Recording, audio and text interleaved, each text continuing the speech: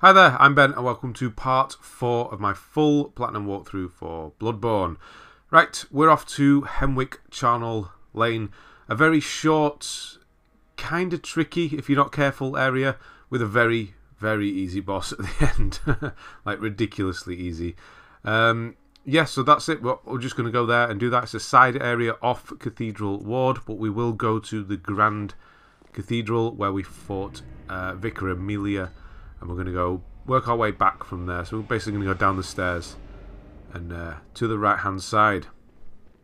So yeah, this is where we fought Vicar Amelia. And then we're going to go down and watch out for the guys outside this door, because they do hit hard if you're not expecting them.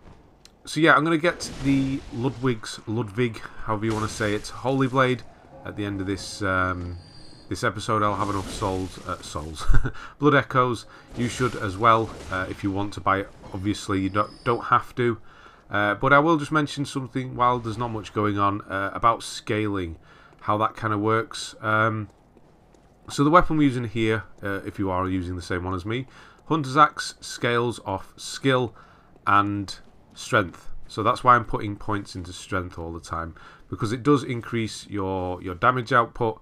But any weapons that scale with strength obviously get bonus damage kind of thing from it as well. But then there's also a rank with the scaling. I think at the current, when you first get it at 0 without any upgrades, it's a rank D. But as you upgrade it, I think it goes up to the most, I think it's B, when it's a plus 10. So it's not the best for scaling at all, this weapon. There are weapons that are a lot better at it than this one. So that's why I'm primarily going for strength, because that's all we need. We're just trying to make this as basic as possible, so to get you through to the platinum, so you don't have to worry too much about all those numbers that are going on in the background. Yeah, so the sword we will be getting scales off skill and strength equally, more towards the skill end of things, and arcane as well. But don't worry about having to put points in arcane or skill particularly. You will need to put a few into skill to be able to use the Holy Blade if you're going to grab it and start using it. I just kind of use it as a side thing. When I first get it, I'll put the two kind of healing gems that we have in it and just equip it now and again when I want, just when I'm running around and start healing up for free, basically.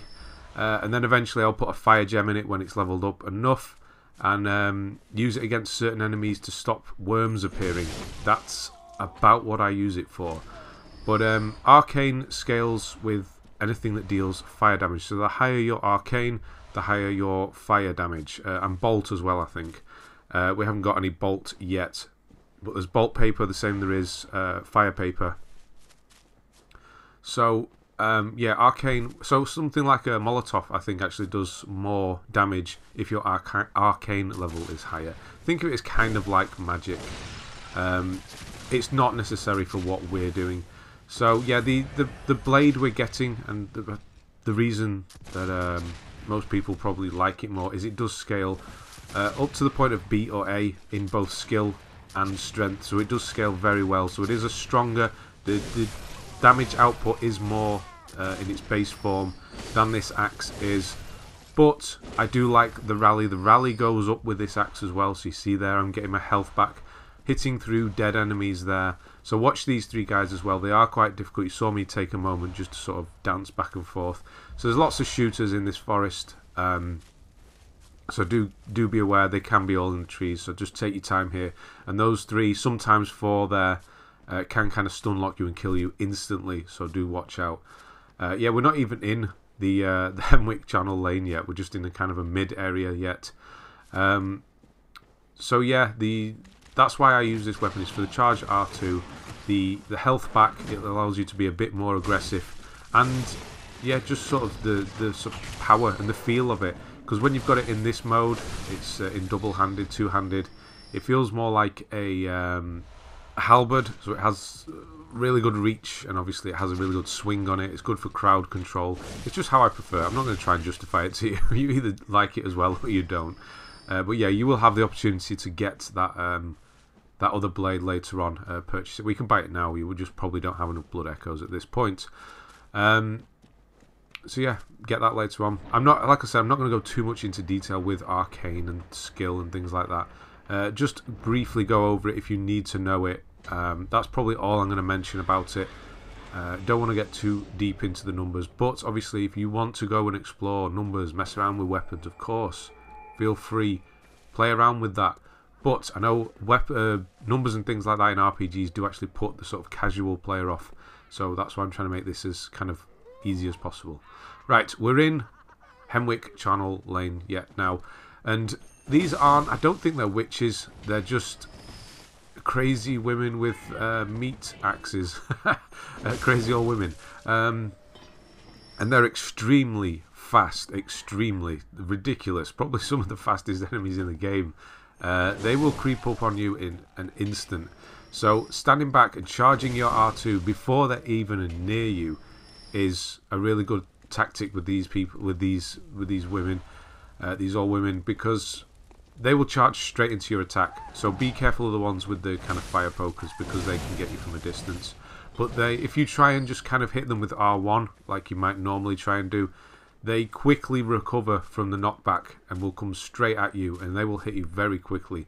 So yeah, do be aware of those, the witches. Try and take them out, lead them one by one. Do not get them in a group. They will make quick work of you. This is a shortcut we'll open up shortly. This area is very short anyway. If you want to hear the most terrifying noise in the world, go to this window.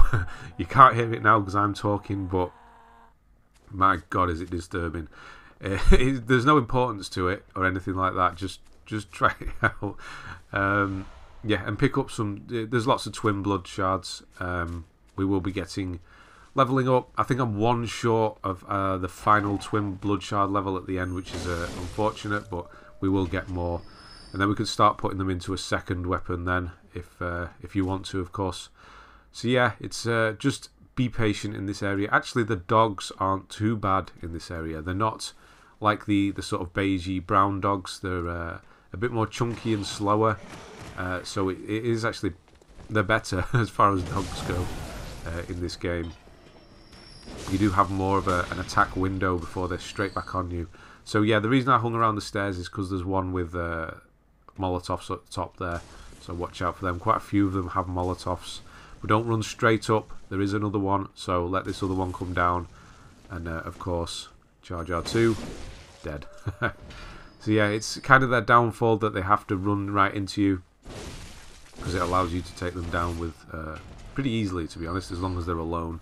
You will see a group of them right towards the end, and they chase you down. It's pretty terrifying, to be honest.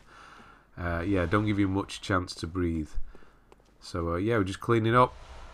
Grab this here. We're going to go up these stairs. There is going to be a troll, brick guy, whatever they're called. The heavy hitters. And then there's going to be a gate ahead of us, which is going to be locked, and we have to open it from the other side. But it is a shortcut once we do it.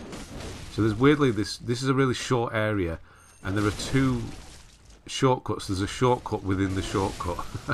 There's a shortcut to open the shortcut. There's bigger areas that could have done with more shortcuts than this, especially where Amygdala is. Oh my God, I hate that area. We'll be going there, not right away, but yeah, I don't like it. Poison swamps, they're never fun. So yeah, take that down, then run around here. You're going to find another pair of twin blood stone shards, so 2. Should be collecting a nice amount of those now. And then you're going to want to take it fairly easy through this shortcut, or leading to the shortcut. Because witches, I'm just checking here, I thought there was another, there's not, so don't worry. There's a witch to the left here, or an old lady. I don't think they are actually, maybe they are witches, I don't know. Here, I thought there was, so I kind of went down the stairs. I thought, hang on, there's one here, and I was right, there is. So watch out for that one. Yeah, they can see they're relentless. They come straight after you all the time. They do not give up easily, but they are easy to kill. Crows here, and this is the shortcut, the lift. So once you've got through and dealt with these annoying crows, you can see it just ahead of me there. There's a few off to the right here. I don't know why. I know this is a pebble, but I just feel like I have to kill everything. I don't want anything creeping up on me. So everything has to die.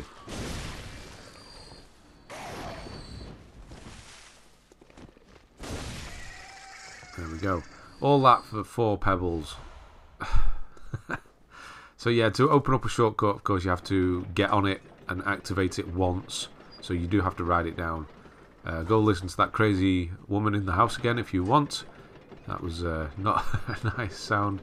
And then back up and continue on. So there's a shortcut within the shortcut kind of thing. Yeah, definitely not needed. Ah! Too soon. Nope. Got it just. Thought she'd be quicker than that, but she wasn't. Some bone marrow ash. I haven't mentioned bone marrow ash. It's not something I use. It allows for more damage with firearms for a short period. It's yeah. I mean, if you use it, we get a firearm later on called a cannon, which is it takes up a lot of quicksilver bullets when you use it. I think it's 10 or 12. I think they changed it in a patch. I haven't actually used it since the patch. Yeah, it's a lot. So you can, but if you can use a bone marrow ash to get the damage output to be more, it's good for aiming at bosses' heads. But you only get 1 or 2 shots. Yeah, it's okay. Not something I'd like to rely on though. But we'll get that later on. So there's going to be one. A woman's going to drop behind you here. So I'm trying to get her to drop, but you have to go forward and get the dog to come out at the same time. It's kind of a pincer move that they're doing. So there is one behind me that she drops down. So I don't know where actually she comes from, but be aware of that. And again, always attacking through a dead body as they're dying to get that extra bit of rally, that extra bit of health back. It all helps. We do have torches. I will equip it at the end of this video. If you want to make dark areas like this lighter, put a torch in your weapon hand just for lighting things like torches do. We do have 2. We have the normal and we have the hunter torch. We pick them both up. They are weapons, or count as, for the trophy. So yeah, there was another scurrying beast, so kill that. The eyeballs, we're going to get quite a few of these. You're probably wondering what they're for while we're getting them. They are for chalice rituals, so don't worry about them. I don't think we even use eyeballs for any of the chalices. For not for the platinum anyway. Yeah, so we do get quite a lot, but we don't actually need them. So watch out for that sneaky one in there in the chair on the right hand side. The squeaking from below, you probably hear it as you go through. There's squeaky wheels, gives it away. So yeah, another gem, some more Madman's knowledge. You should have more than enough. Probably 60 or so soft, so the eye in the top corner by the time we finish, and 60 or so hard insight by the time we finish the game. Lots and lots. So you can buy stuff from the... there's a second bath, messenger bath in Hunter's Dream. I'm sure I've showed you. I hope I have. There's a second one at the top of the stairs on the left where you can buy stuff with insight. Yeah, that's where you can buy some upgrade materials later on. I will be doing it, so if I haven't showed you already, I will show you. We just don't need anything yet. So more witches, more trolls. Yeah, if you can kind of get them to... yeah, it didn't work with that one. It does with the witch afterwards. The timing on that was too close. Anyway, yeah, a witch and anything else is not...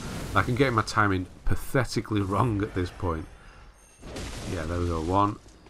Obviously, it's not leaving me the dodge time. 2, and she's backing away. As she's sort of attacking, she backs away, which is messing my timing up. Never mind. That's how not to do it. Yeah, what I was going to say is if you can get them to walk through the fire, they will take damage. And it will happen to the one in a moment. There's one to the left here, so watch out. Yeah, see, you can get them to walk into it. Unfortunately, she doesn't die from it, but yeah, you get the idea. Any fire in the game can be used to damage enemies. Yeah, watch out for the dog. If there's enough room, quickly do an R2. Get rid of her, and then get rid of the dog. So there's going to be one in the right as you go through this door, so don't go through the door just yet.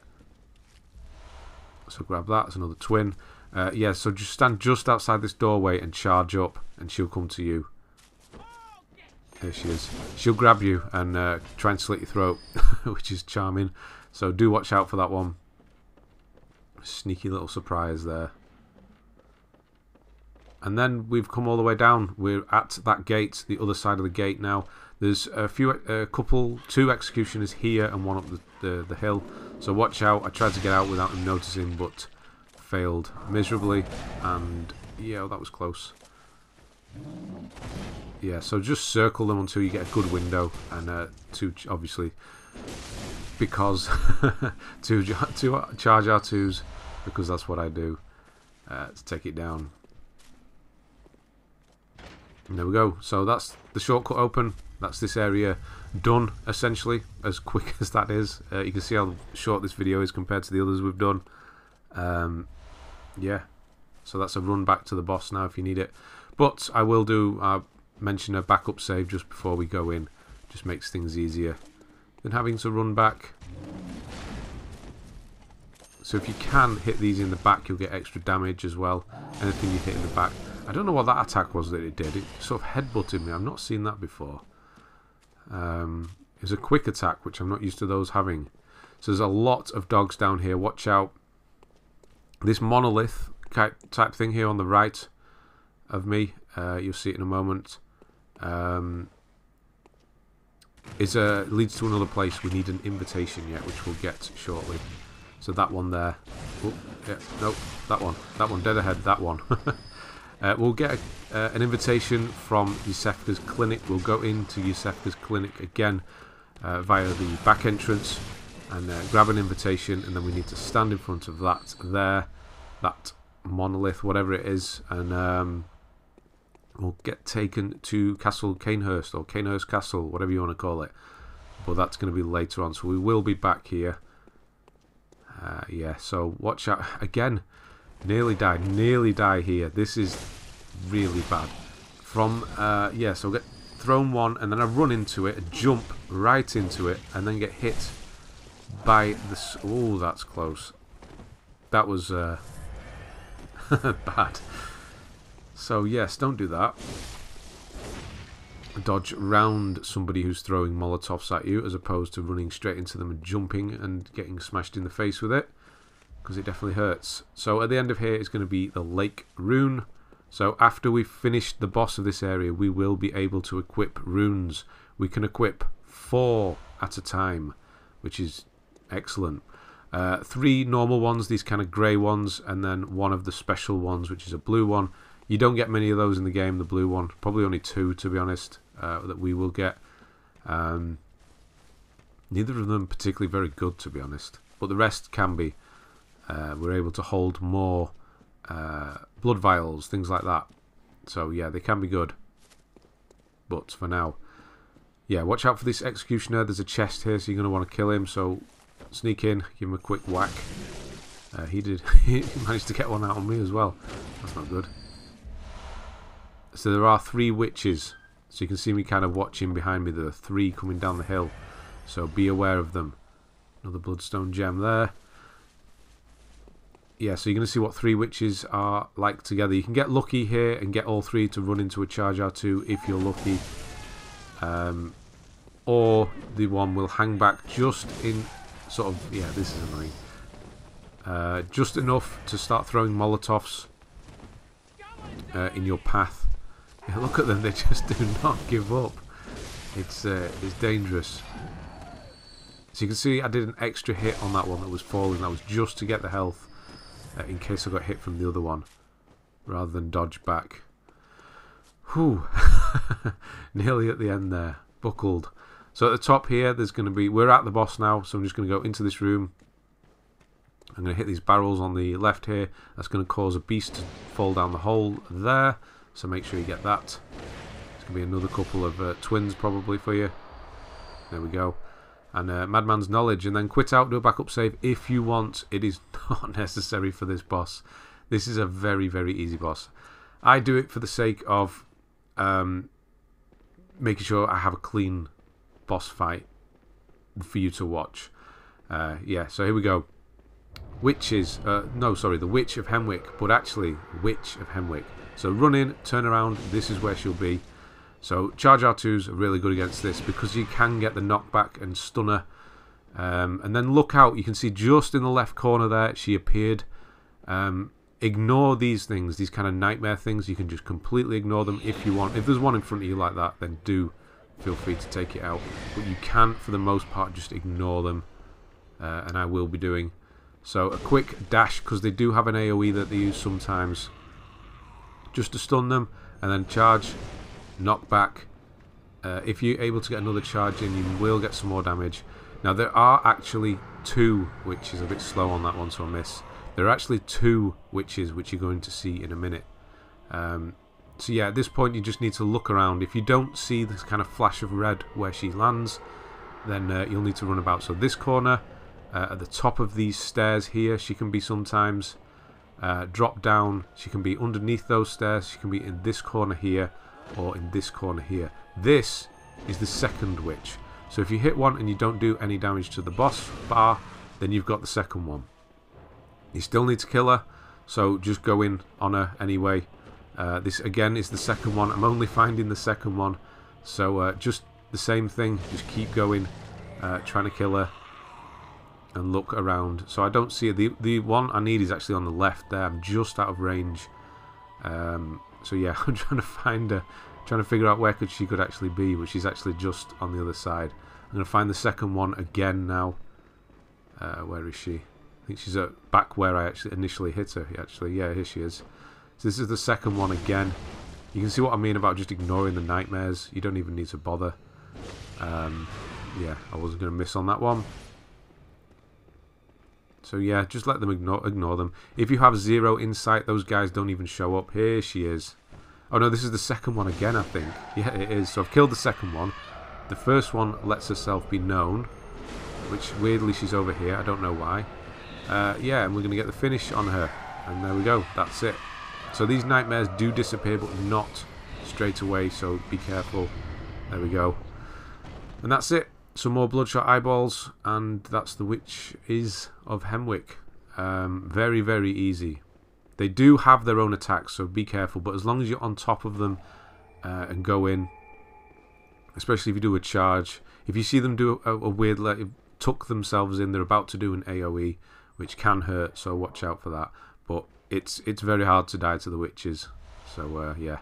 Most importantly, we go down here and we get the rune tool. We can now use runes, the second bench in the Hunter's Dream. So that's what we'll do.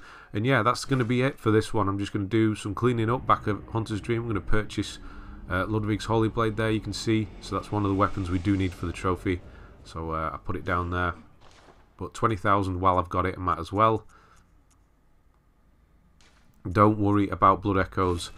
When we get to Chalice Dungeons, you will get hundreds of thousands. I think in the last Chalice Dungeon, the last area, you can get up to 500,000 without much effort at all. So yeah, it's all relevant. So here's the rune altar. So you can see what it does. Extra vials, more blood echoes from visceral attacks, extra damage reduction, and prolonged beast effect. So you can equip 3, so do the 3 good ones: Communion, Air, Lake, if you have all 3. So yeah, do move along. You can see the slots in the top there, and then you have the Oath Memory 1. So you got Memory 1, 2, 3, and then Oath. So we don't have an Oath one yet, so we'll leave that for now. But yeah, just equip 3, and we'll switch through those as we get new ones. Now I'm going to repair, and then I'm going to level up, fortify. So the Hunter's Axe, I got enough for 1. Unfortunately, not just short of making it a +6, which is a shame, but never mind. And then I'll do up to +3 on the Holy Blade, because that is normal Bloodstone Shards, not twin. I don't want to use any twins on it yet. I want to put them into the Hunter's Axe. And then, yeah, I'm just seeing if any of the gemstones I have are better than the ones I want. A quick test to see if they are better is watch for the numbers to go blue, the physical attack. That's the best way I look at it. The rest are kind of niche, so you wouldn't really need them in just a random area. And then what I'm going to put on the Holy Blade is going to be the Tear Blood Gem, so it's going to be +2 recovery. And then there's another one I have that gives you, there it is, +1 recovery. And I'm just going to get it out now and again when it's downtime just to heal, because I'm not going to rely on it at this point because it's not strong enough. I might as well just use the axe. But yeah, I can't equip it yet, but I can equip a torch. So I said I'd show you. Here we go. Here's a hunter's torch in the offhand, kind of the weapon hand, and then we have the holy blade. We do need 12 skill to equip it. You can see there in the bottom, in the middle, 12. The 12 is red because we don't have 12 skill yet. So I will just go and put